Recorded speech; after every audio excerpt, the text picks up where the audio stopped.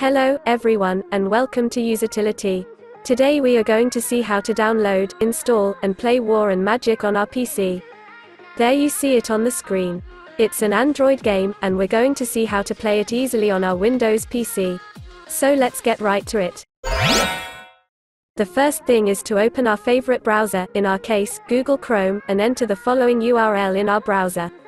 You don't have to enter anything, just go to the description of the video, and there you have the link, or in the first pinned comment of the video, there you will have the link. Click on it, and you will go to the next web page, War and Magic by BlueStacks. BlueStacks is the company that made the emulator, which we will be able to use to play this Android game on PC.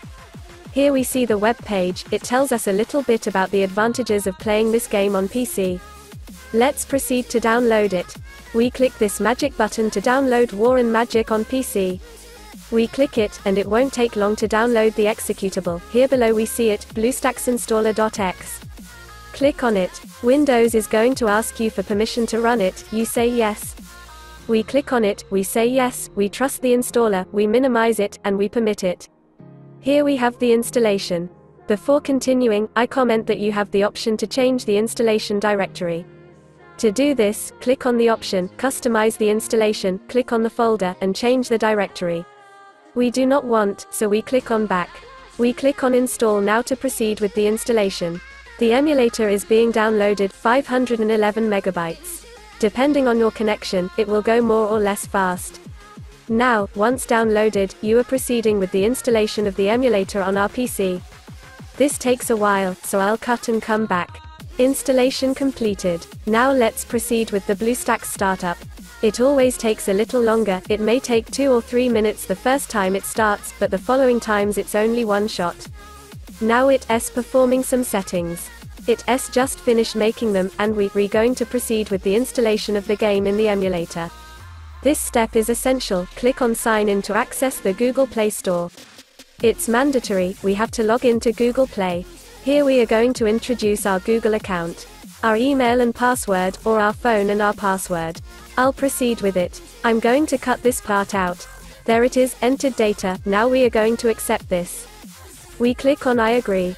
We accept the privacy policy and the terms of service of Google. We tell it that we agree, and we will proceed to the next step, which is an option that gives us the services of Google, which is the option to use the backup of the Google Drive. If we want to save the information from this device on Google Drive, we will check the option. We're going to uncheck it because we don't want to back up our Android device to the cloud, so we say no and accept. We're on Google Play, we want to get out of here. To get out of here, we click on this icon. Let's go to the desktop. I've done that because I want to show you how to install the game. Before we install it, a couple of things. First, look at what BlueStacks has installed on the desktop, a couple of icons. The first one is the one we're interested in, the other one we forgot about.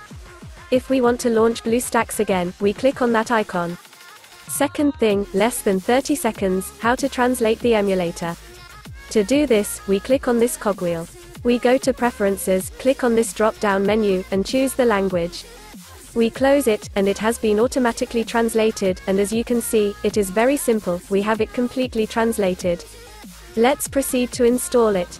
We click on this icon that BlueStacks has created, and it sends us to Google Play. It's a normal installation, click on Install. The last configuration to be done, let's hit the Continue button. This is to choose the payment method. We are not going to pay for anything, so we are not going to choose any of these options. We simply click on Skip. We skip, and the download begins, 112 megabytes of the War and Magic game. Depending on your speed, it will take more or less time. We could open the game directly from here, but I want you to see a couple of things. The first is that we can open the game directly from here. The second is that if we restart the computer, an icon has been created on the War and Magic desktop to access the game directly. Now we're going to access it from BlueStacks. We launch the game, and the first thing that appears is this control screen where we can configure the game controls. I'm going to close it. In case you want to open that configuration panel again, click on this keyboard, and it will appear. And here's War and Magic. A little thing, how to play at the maximized screen and full screen. To play a maximized screen, we click on this icon, and then to return to the standard screen, we restore there. And for full screen, we click F11, and we're in full screen. Press F11 to exit full screen. Here we have a keyboard, mouse, full screen. If you liked it, leave a like, subscribe, and see you in the next videos.